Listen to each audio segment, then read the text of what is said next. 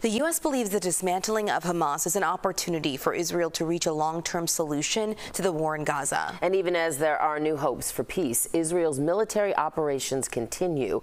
In the suburbs of Beirut, a building crumbles after a missile strike Tuesday. Across the Lebanese capital, Israeli air attacks killed more than 10 people, with many others missing.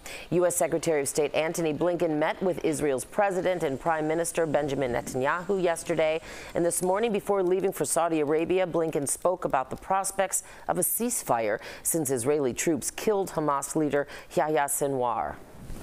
I believe that with Sinwar gone, because he was the primary obstacle to realizing a hostage agreement, there is a real opportunity to bring them home and to accomplish the objective.